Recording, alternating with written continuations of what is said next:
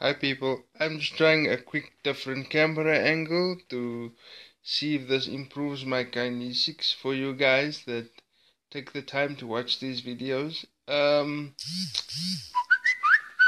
It is my wish that I can just bring a bit about positivity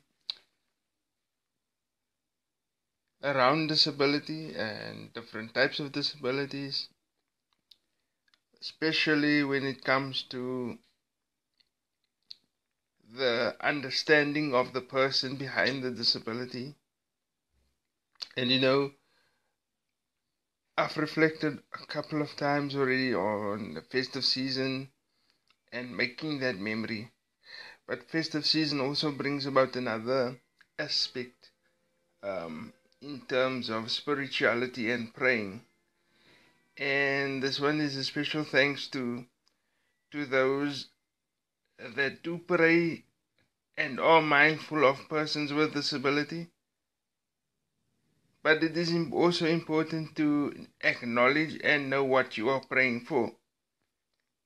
It's pointless, injury dependent or illness dependent to pray for the person to suddenly get up and walk out of their wheelchair.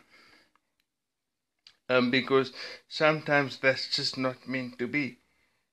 Disease or injury dependent again. So, this is just my take on it. So, if you're gonna pray for the person to stay in their job with emotional and mental stimulation and growth. If the person can drive, pray that the person stays safe on the road.